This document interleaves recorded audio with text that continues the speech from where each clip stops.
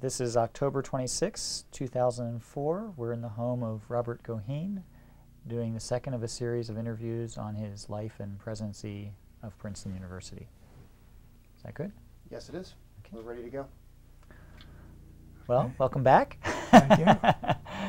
I'd like to start by picking up on something we talked about last time, Right. which was when you became university president. Right. And can you just tell me a little bit about the shape of the I want university? to stop for 1 second while this plane goes over our head. Okay, we're rolling. We don't need the date. You can just begin with your first question. Okay, thank you.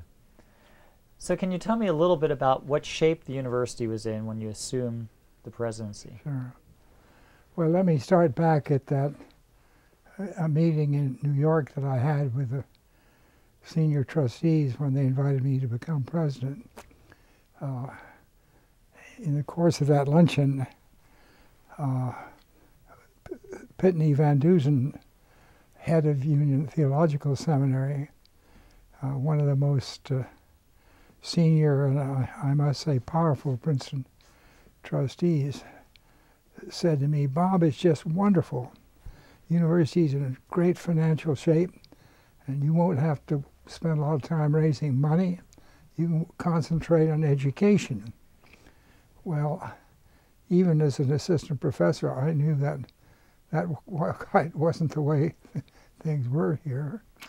I'd been sharing an office with 3 other assistant professors and an associate professor for about 6 years, and we actually ended up doing a lot of our work at the tables in the classical seminar room in the library because we were all on top of each other.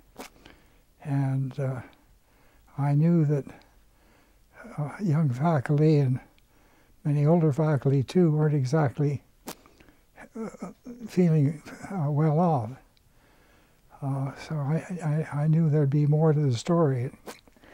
When I began to look into things as president-elect, I learned that the administration figured that the salary pool needed to be increased by about $2.5 million if we were going to keep the best of our faculty and be competitive, and that there was at least $40 million of deferred maintenance and new building that was needed. So it wasn't a total shock to me, but it was a strange introduction to the office. Of course, we then went on, I might say, shortly after the war, all the leading American universities were feeling these same economic pinches, and one didn't know where the money was going to come from for it. And Harvard took the lead and boldly launched a $92 million capital campaign, the first thing of its kind, certainly in our times. And that emboldened us to start to work right away and develop a capital campaign, which I guess we announced sometime in late '58 or early '59 for $53 million, and which we thought was our maximum stretch.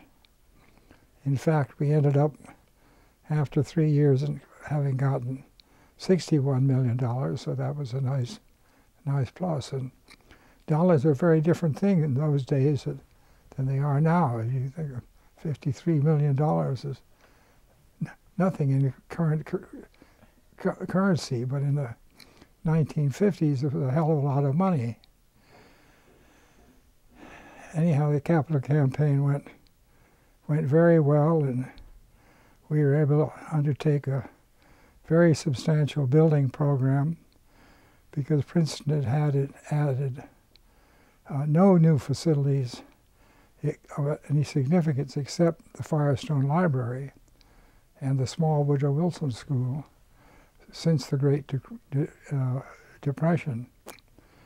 And virtually every department needed its space renovated, and many needed additions. And we were able to develop, for the first time, a decent art museum on campus, and And a lot got done with that $62 million, $61 million. So I just want to go back into that a little bit.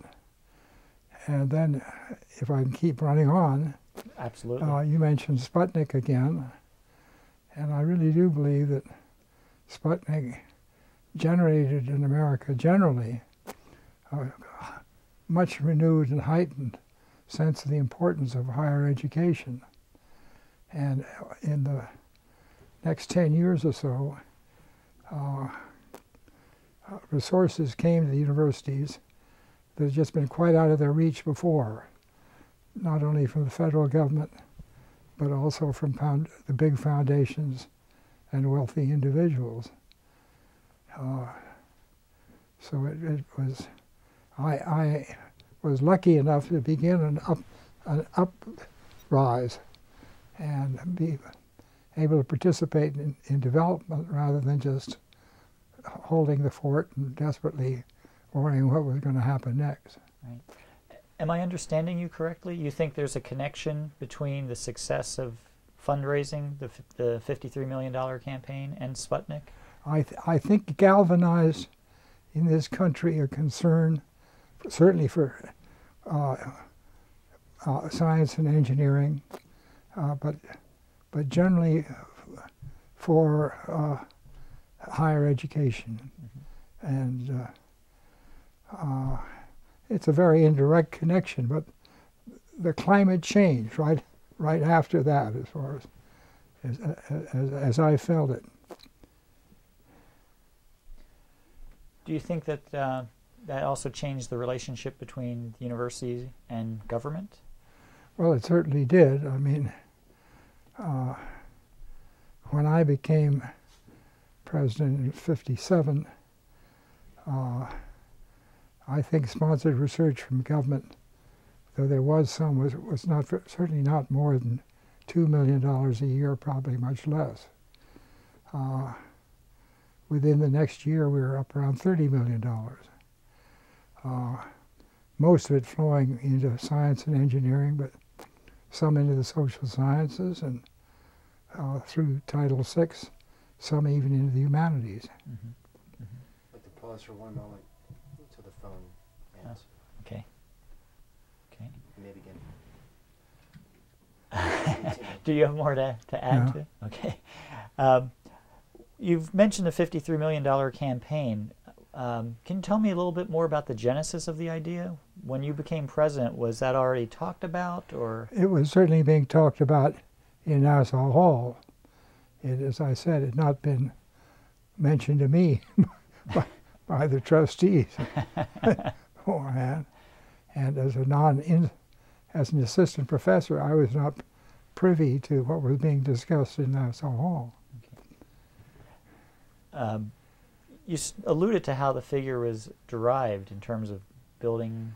Oh, I think quite traditionally. On the one hand, you looked around and got each department to assess its needs, then tried to pick out where the priorities, what seemed.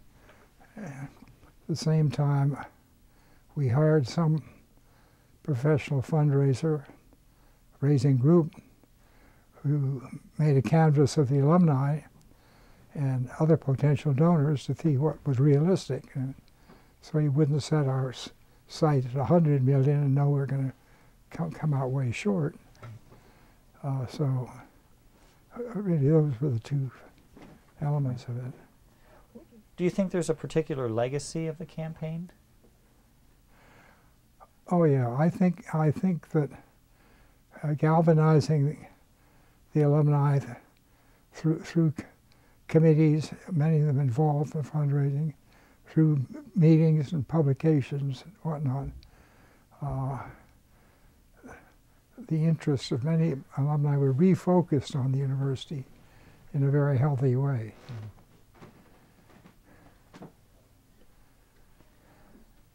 Do you remember Carlos Baker's book, A Friend in Power? Carlos was a friend of mine, so yes, indeed. This is supposed to be an account for the search for the president that ends in your selection. Yeah. I'm just wondering, have you read it? Oh, I read it early on. I don't, frankly, don't remember it. But I knew Carlos very well, both as a faculty member and as a neighbor. He owned the house right there at the end of the circle up here. When we last met, we were talking a little bit about how different aspects of the university worked, speechwriting, administration, etc. There are some who have told me that during the first part of your presidency that the budget was essentially determined by you, Doug Brown, and Ricardo Mestres. Is that true? And could you elaborate more? Yes, that was, but not spun out of our top of our heads. We met with departmental chairmen and principal administrators and went over what their requests were, and generally had to peel them down, and every now and then he'd say we want to do more in this area than in that area. And yeah, I think that's true. And that was adequate when we were dealing with a budget of about, what did I say, $18 million. It soon became inadequate. Yeah. How did it evolve? What changed? Well,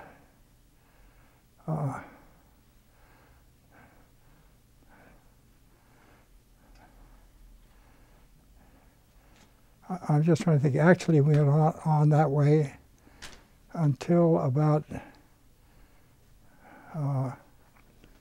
50. Until about 66 or 7, when the Priorities Committee was developed. And that development was part of a larger restructuring of the internal administration and communications of the university, but proved to be a very healthy and useful one. I might say that in the post-war years, the first years of my presidency, though quite a number of the Princeton faculty did come to faculty meetings or were somewhat engaged, basically the faculty here and elsewhere were wrapped up in their teaching and their scholarship and were leaving administration to the administration. And when life was simple and there weren't great strains being felt on the university, that was okay. I'd always felt, and Princeton indeed had a tradition of trying to, involving faculty and students in various committees, but it was on a very low-key, quiet kind of basis. And so I welcomed it when the Kelly Committee came up with a structure which both formalized and enlarged the participation of faculty, administration, and students in the important decisions of the university. Yeah. Interesting. As we did last time, can you tell me more about either or both Douglas Brown or Ricardo Mestres, what they were like to work with, what you remember about them? Well, they were both very intelligent, broad-minded men who cared deeply about higher education in general and Princeton in particular. Dean Brown, the deal with the faculty, was almost hipped on Princeton, you say. You couldn't see any other places comparing with us. You couldn't see Princeton's faults that some of the rest of us saw. But he's a wonderful, in other respects, a very judicious and able man. Dick Mestres was a businessman by temperament, but a very broad-minded one. He, I think, got along very well with the departmental chairman with whom he had to work. I never had people coming and complaining to me about Mestres, except he isn't giving me as much money as I wanted. was a very collegial group that we had in Nassau Hall, and in Nassau Hall's relationship with the faculty, I think. Did a lot of people come to you complaining that they didn't get enough money? Was that a common occurrence? Oh yeah, especially before we raised any to give out. Absolutely. Switching gears just a little bit, I want to talk about the 1963 riots that get a lot of play when you look over the clippings. It seemed to me it was a trying period for you as president. And I'm just thinking, with the perspective of the years, what do you think was the cause of the disturbance? What are your thoughts about it now? Oh, the cause of it is very simple. It was a beautiful May night with a full moon. House parties had just ended. The women who had been invited to the campus had just left. And lots of young guys were feeling like kicking up their heels. It started out as a very innocuous kind of thing, but as mass actions often do, they become frenetic, they become fanatical, and endangered lives on Nassau Street. Some guys rolled a big piece of equipment down Washington Road that could have annihilated who knows, but that wasn't the cause of my annoyance. At the same time, in the South, in Birmingham and other places, young blacks were rioting or protesting for very important social purposes. And we, Ivy Group elitists, kicking up our heels this way, and apparently taking it of no account. The idea of it just appalled me, and that feeling of frustration and really anger I felt was magnified by an op-ed piece in the New York Times written by John Oakes, a Princeton graduate of class of '36, who was also a friend of mine because we were in the war together. And he said that, boys will be boys. Put this all over the New York Times. And that magnified publicly the distinction between these Princeton kids doing what they're doing so absolutely thoughtlessly, blindly, and the struggle going on in the South that I thought was so important. Yeah, I got quite angry about that.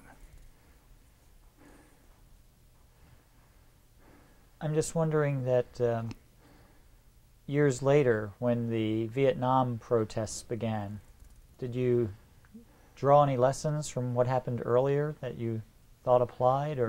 No, I didn't. We didn't do anything to change the discipline system or anything before. We just tried to get everybody to shape up and go about their ordinary business.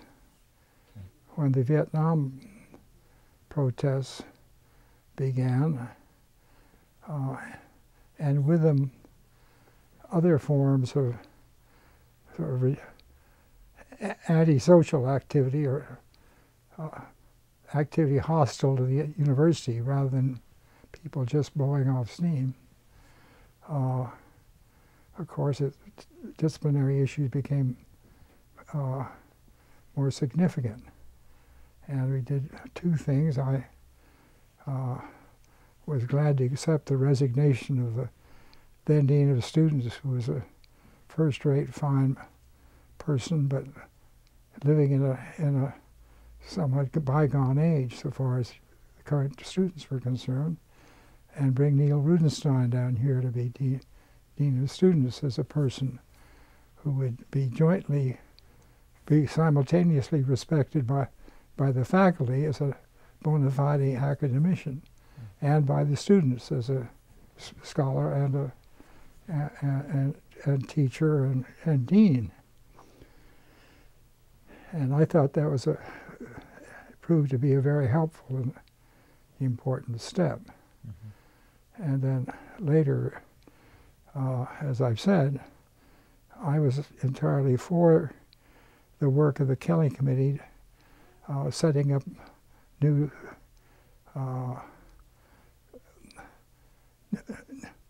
new structures, new ways of dealing with conduct and disciplinary matters. Mm-hmm. Mm-hmm.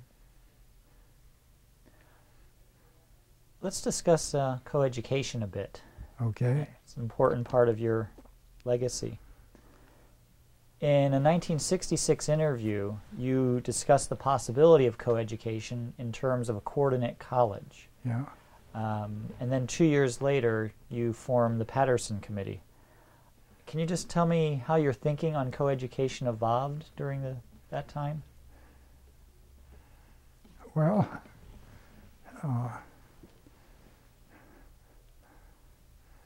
I looked around the society and I read the newspapers, and I saw that women were playing an increasingly influential role in this world, an increasingly more outspoken one. And it became, to me, belatedly, most people would say, I guess I'd say so too, quite clear that Princeton had fallen behind in this respect. We just were not in touch with this whole segment of our society. There were going to be influential players in the society. I had gone along comfortably with a wife and daughters who'd gone to Vassar and Bryn Mawr and seemed happy about their single-sex education, but that was somewhat in the past. Important, too, was increasing evidence that both in leading private schools, sending students to Princeton, and public schools, some of the very ablest of the young people were not applying to Princeton simply because it was not coeducational. And that was an important factor for us. We like to think we're dealing with the future movers and shakers of the country, and for some that just refused to come and be educated here for that reason, mm-hmm. Was a great shock. So in my own thinking, all those things kind of coalesce. Yeah. So why did you establish a task force to study coeducation?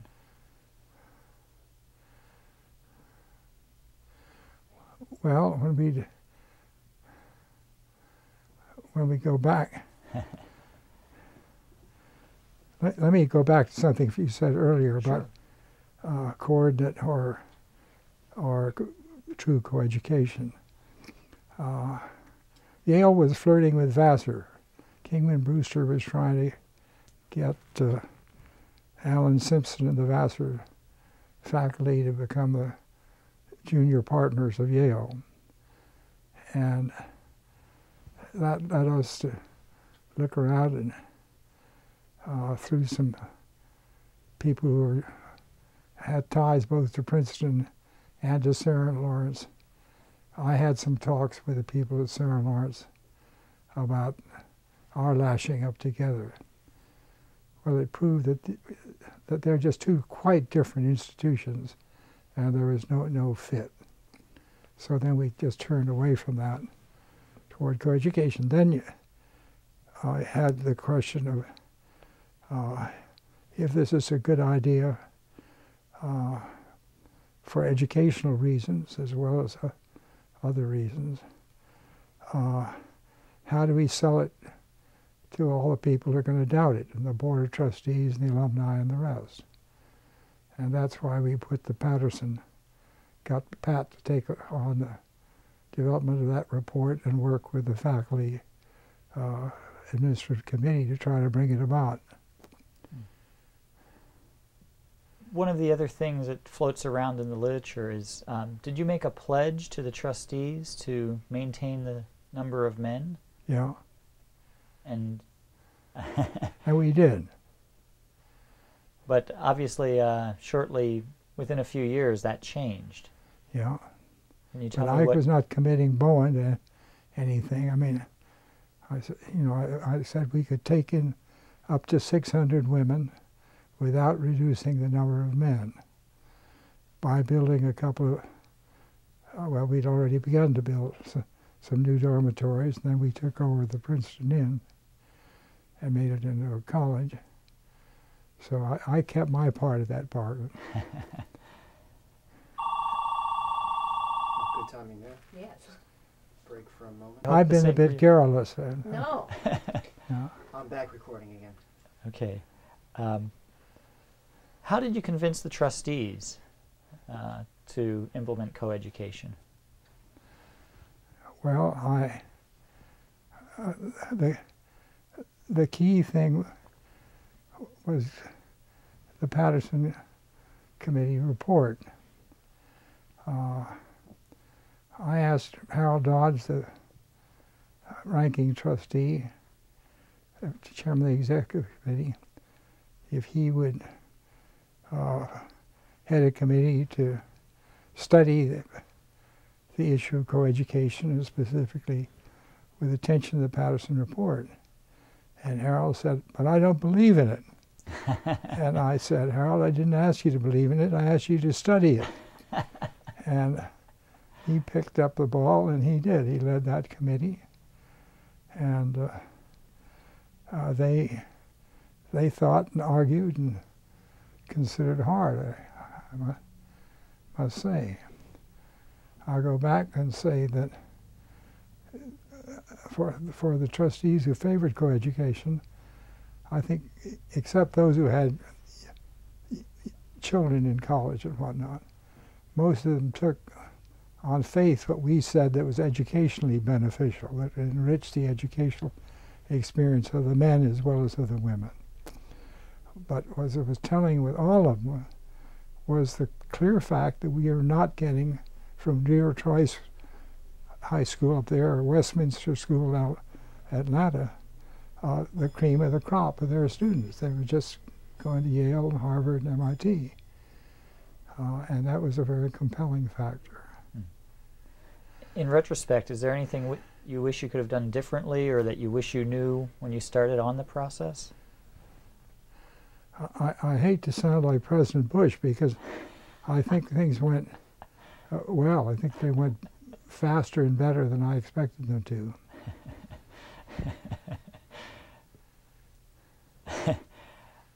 Did you see any impact of coeducation on annual giving or other alumni? There was virtually no impact, and pretty soon annual giving started to take off. I mean, when I became president, I think slightly over $1 million a year was coming in through annual giving, and by the time I left, it was over three and or close to $3.5 million, I think. I don't have these figures very firmly in mind. There's no doubt that there was a very vociferous opposition to coeducation among a section of the alumni. Yeah. And I'm just wondering, you know, what sort of problems did that cause for you, both as president and also personally as an alum yourself? Hours of telephone calls, writing letters, and one of the papers you've seen indicated within the administration we had some very strongly, and especially in the development side of the administration, some very strongly opposed, loyal and fine young, or not all young, Princetonians. But their voice was simply outweighed by the others. You mentioned Gardner Patterson, Mm-hmm. and again, can you just give me your reflections on him? What was he like to work with? Why did you choose him? Gardner was a relatively young professor of international finance, and I got to know him before the presidency because there used to be in the Firestone Library in the mezzanine above a faculty lounge and what is now all stacks on the third floor, a little cafe. And Gardner worked up in that area, and I was often, that's where the classics reading room is. And it's a wonderful place where you sat down and met with people from many different disciplines and formed friendships, or even not friendships sometimes. So I'd known him and thought well of him. And then when we came to this question of getting this kind of study and report done, I was talking with really Bill Bowen was the one who said, well, he thought Pat would be interested in doing it and would do it very well. And I think he was on leave at that time, but he came back when he finished his leave and really pitched into it and did a very thorough and good job. So Gardner Patterson went by Pat? Yeah, that was his nickname, yeah. Also with admissions, can you tell me a little bit about when race became a consideration and how diversifying the university became one of your priorities? Well, Dan can't fully remember what I've said before in this interview, but I think I confessed that through most of my life until the early 60s, 61, 62, I had been largely oblivious to the issue of race in this country. It just wasn't a thing I'd been exposed to or had had to grapple with or thought much about. And then as these reports started to come out of the South about civil rights activities there and the reactions to them, so some of that preceded that time, but it all accumulated there in the early 60s, 61 to 3.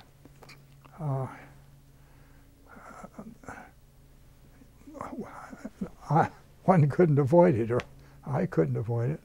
And we also had some students who had graduate students and undergraduate who'd given up time to work in the civil rights movement there, and I came to know them, or they came to see me, and I did get very much involved in it. And it led me to try to see that we could do our utmost to increase the racial diversity of the Princeton campus. Not easy, because as we found out,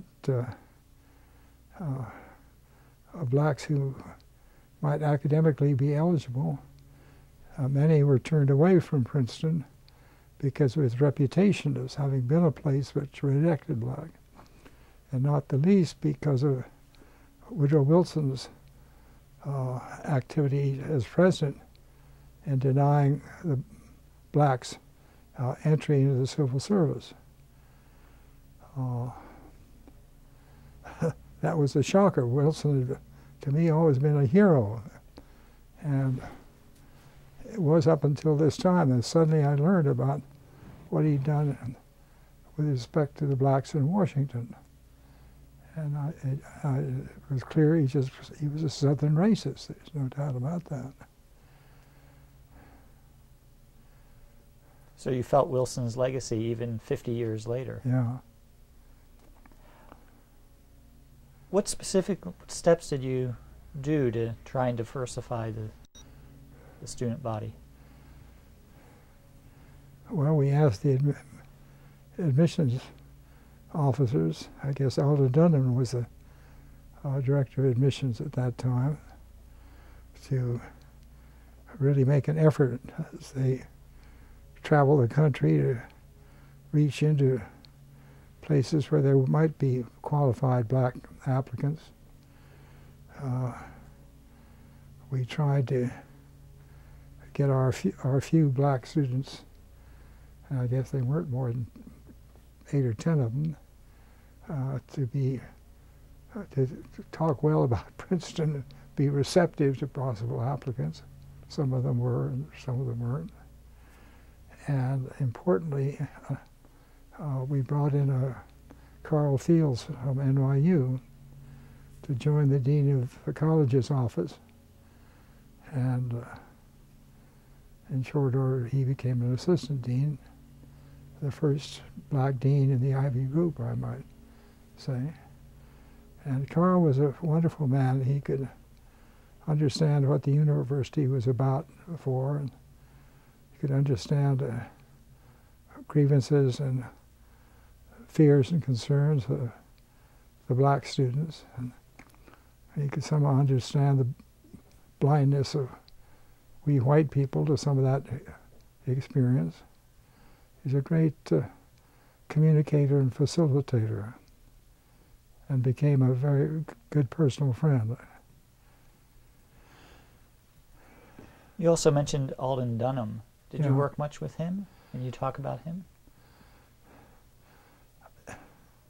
I didn't. I never had close personal relations with Alden. He did I thought, a workman-like job as dean of admissions, and was quite professional about it.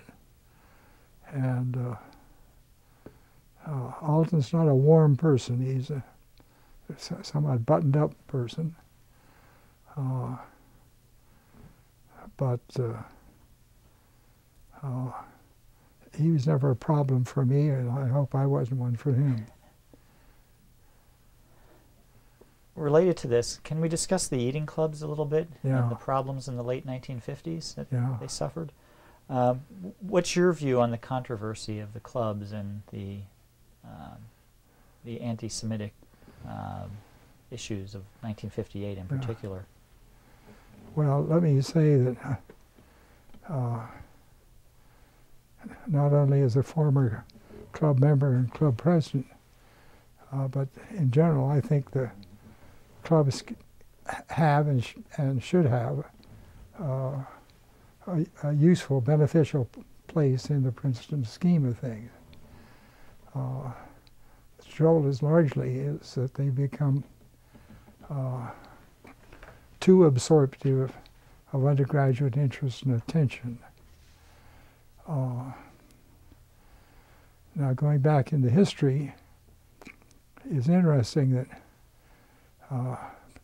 because during World War II, these clubs had all been paying taxes to the borough on the property, at the end of the war, they were nearly stripped financially. So they began to reach out for bigger memberships, not black, but just bigger memberships than they'd had before. And it got to the point where pretty soon, it must have been in the late 40s, they were achieving 100% bigger. They were getting every student who wanted to get into a club. And that was a great undergraduate achievement. They didn't know the economic basis of it, but anyhow, it was a great achievement. By 1957, that effort to get 100% had just worn itself out, I think. And there was some 57 students did not get admitted to any club despite the efforts of the Interclub Committee. It turned out that a high proportion of them were Hebrews. And that, of course, raised the cry of anti-Semitism at Princeton and whatnot. That was one of the first crosses I had to bear as president. It was no fun. Well, as a consequence of that, almost immediate consequence of that, a group of sophomore leaders, I guess for the next year, said, we're not going to bid for the clubs. We want the university to help us find some other alternative. And thus was generated what I guess was initially called, I think it was called the Madison Society, because they ate in the old commons, Madison Hall, the freshman commons. And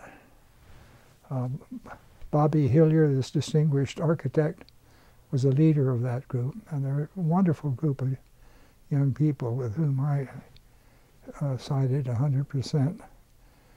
And I think I told you I had said to the trustees before I was president that I was concerned about the social situation on Prospect Street, thought it needed attention, more attention. Well, that, in a sense, with the backing of what the undergraduates were doing, the Hillier group and what we were doing, we were able to put the pressure on to authorize the development of new dormitories and a new social facility, namely Wilcox Hall, and now it's Wilson College. And so that developed, and it never drew as much of the undergraduate body as I would have hoped, but it still was a worthwhile development. Later on, I guess before all the new dormitories were finished, we had a couple of other expedients. We had a group eating in the cafeteria at the top of New South, which is also called the Madison Society.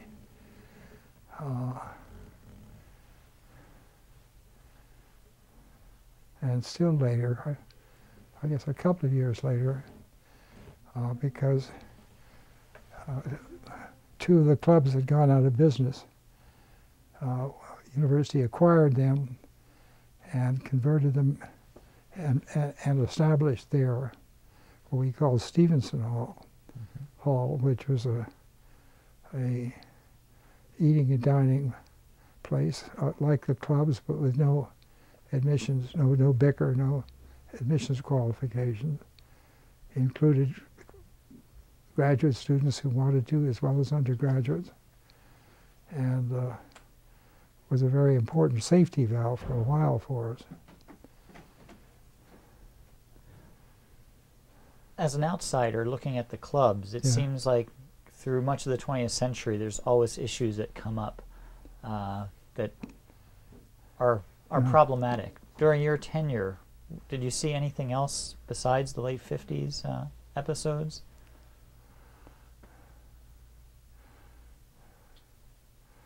Well, there was a certain degree of anti-intellectualism in some of the clubs.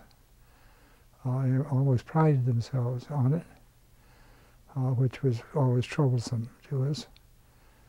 And we tried to encourage clubs to have faculty fellows as guests, visitors, to eat with them when they felt like it and talk with them. Some cases that worked very well, in other cases not at all. Really depended upon the personality of the faculty member and the club leadership.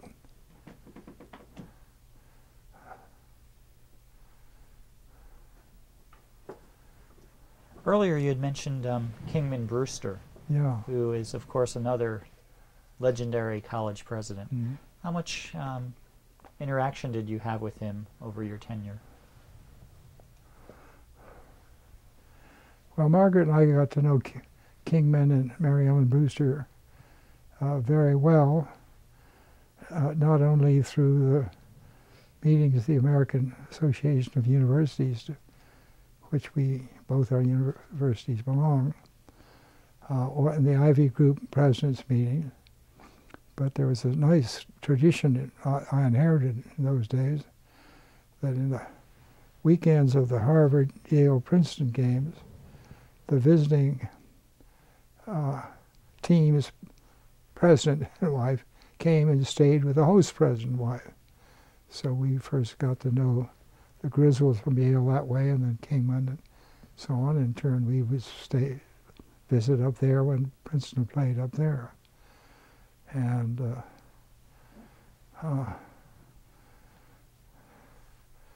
then from time to time, if you had a particular issue or problem, pick up a phone, you already know Kingman. You say, King, what are you people doing about this? Here's what we're trying to do about it. He was a very imaginative, able, highly intelligent person whose ideas I sometimes thought were screwy, but nevertheless he was a dynamo. He was a kinetic person. Can you think of any specific issues that you consulted with him? And you did pick up the phone? Yeah, he tried to sell. No, that I tried to pick up the phone. Either way. It would have had to do with the only one I can think about would have been late mid 60s, when there was a trial of a black going on at New Haven, which drew protesters from all over the place, and a number of our Princeton graduate students particularly became involved in that, and I had no answers to offer Kingman. I wanted to let him know that some of our guys were up there, and I resented it, and regretted it. But most of them were smaller things, changes in Ivy Group policy or stuff like that. Were there other Ivy League presidents that you had that type of relationship with?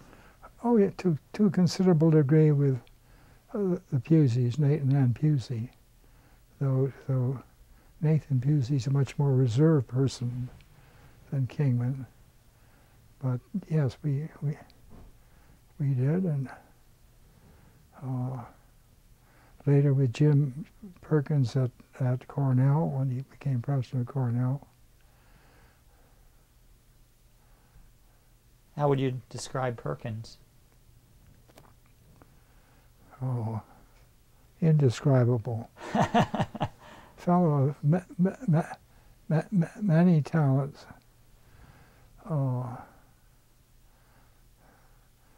Very strong Quaker values.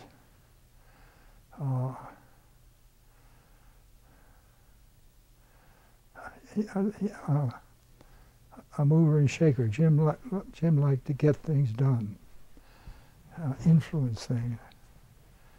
He was more impetuous and more self-confident than I was in that respect. And then I'm just wondering a little bit about town-gown relationships while you were president. Can you characterize them in any way? Were there It's a big topic. I start with a mea culpa. I was so tied up in trying to be a good president for the first years in office that I never thought about the town. And it was, as you would say, in my watch, in the early 60s, that the Borough Council put in that urban renewal thing that destroyed Jackson Street and all the black housing along it, and create what we now know as Paul Robeson Place. Now that was a terrible piece of social engineering, which has helped to keep this town riven ever since between the black community and this thing. And I just was oblivious to it again. Later, as we started to get complaints, mainly because of what university building might or might not be doing to affect the rest of the town, I became aware that you had to deal with it, town fathers, and I got to know the mayor pretty well and all. I wrote a little pamphlet at some point on town-gown relations, in which I compared Princeton to being the fat boy in the canoe that every little movement he made shook the whole boat. And but I don't think of them being the relations being hostile. I think they were just kind of neutral as far as I was concerned. They must have been more vibrations than that, because Bud Vivian, Leslie Vivian, we appointed to be concerned with town and state relations. We'd never had anybody doing that before. Mm-hmm. Can you tell me a little bit more about Mr. Vivian? Well, Bud was a member, I think, probably at one point president of the class of 42, so he was close to me in age. And he came back after the war to join the administration, and he and his wife Tita and Margaret and I became and remained all our lives very good friends. He was basically a very loyal, hard-working, clear-headed individual, and I just looked on him as a splendid servant of the university. You know? Well, I think we've reached a good stopping point, okay, because the other questions I have will take more than the time we have to answer. But I have one question, and no, it doesn't have to be on, depending on what your answer. And Dan asked you, can you give an example? Right before Dan said, for example, picking up the phone, you started to say a sentence that sounded like you were going to say that Kingman tried to sell you something. Was it on an idea, or was it a thing? No. He had this idea that you can start to market it, admissions, and by students really taking out loans, which they would repay as alumni. And you'd use that. It's not just the kind of loan schemes we have, where that's on, but this would become a basic financing device for the university. And my friends who know more about money than I, like Ricardo Mestras and others, thought it was a fruity idea, and so I did too. You could never really sell it like that. so you would take a loan out as an undergrad and then repay it for the rest of your life, essentially? Yeah.